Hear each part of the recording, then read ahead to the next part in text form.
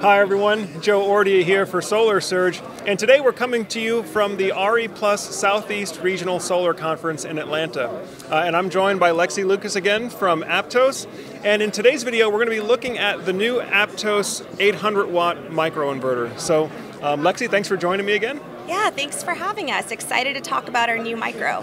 Yeah, so tell me, if you want, just kind of take it from the top, what do we need to know about the new Aptos microinverter?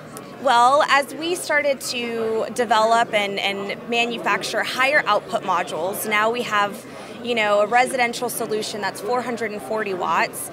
It really got us thinking about what microinverter solutions would pair optimally with our products. And the truth is that there wasn't a lot of options that would really do the power output of our modules justice. So it prompted us to want to bring our own solution to market. Here I have a dual unit, so it's 2 panels to 1 microinverter.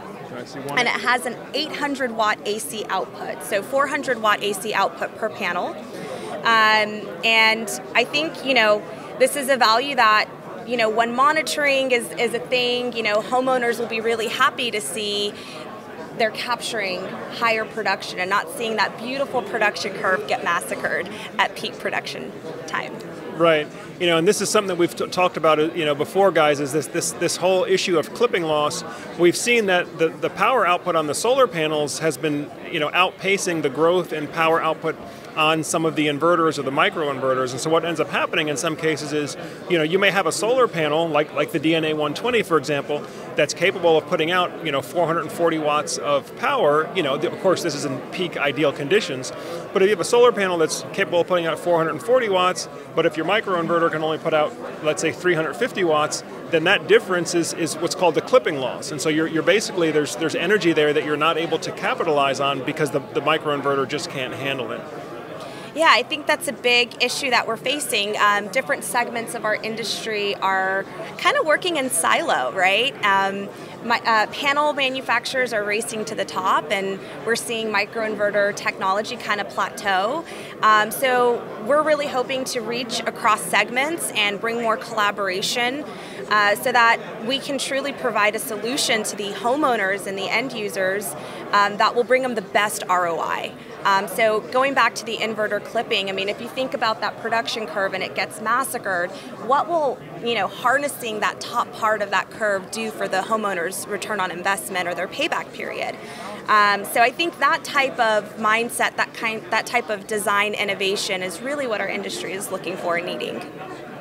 Absolutely. And so are you going to be able to introduce your microinverter at a price point that's going to be competitive with some of the market leaders? I think so. I think just like our panels, we believe in making products higher performance, but driving the cost of manufacturing down. The sexiness of a technology can never outweigh the bottom line for the end user.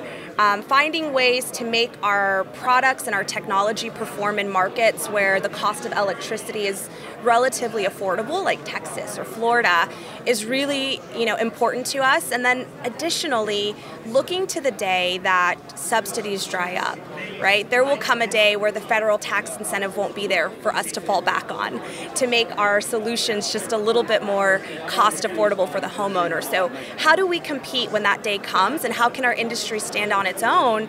It's really going to go back to the manufacturer's ability to truly innovate, increase power performance, and drive the cost of manufacturing down. Now, do you think that you can actually achieve cost decreases in this environment? I know a lot of what we're hearing is prices are going up, supply chains are overstretched, and we're going to have to raise retail prices. Now, we haven't raised our retail prices yet, but I am anticipating that it's going to be any day or any week now. Do you actually see being able to reduce manufacturing cost on these units? Well, if you think about the baseline costs, right? So raw material, fuel, all of the components that go into getting this packaged up and delivered home, well, sure, those costs are rising. And we see it in every vertical, grocery stores even. So yes, cost has gone up, but if you consider the technology and its capabilities, it's still a lower cost value than what the other solutions are on the market with, those solutions not really keeping up with the performance. Understood, understood.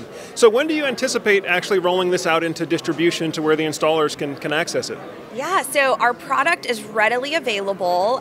We do have inventory in our warehouses in California. A lot of our distribution partners are starting to ramp up procurement and ordering our products, so hopefully within the coming months, very soon, it'll be readily available. Great. Well, Lexie, thank you for taking time to chat with us again. Folks, again, this has been a quick look at the new Aptos 800-watt AC output dual module microinverter. Folks, as always, if you're getting good value from the information that we have on Solar Surge here, be sure to click on the thumbs up button. I know I say it all the time, click the thumbs up button, but it really does help as far as getting wider audience to the video.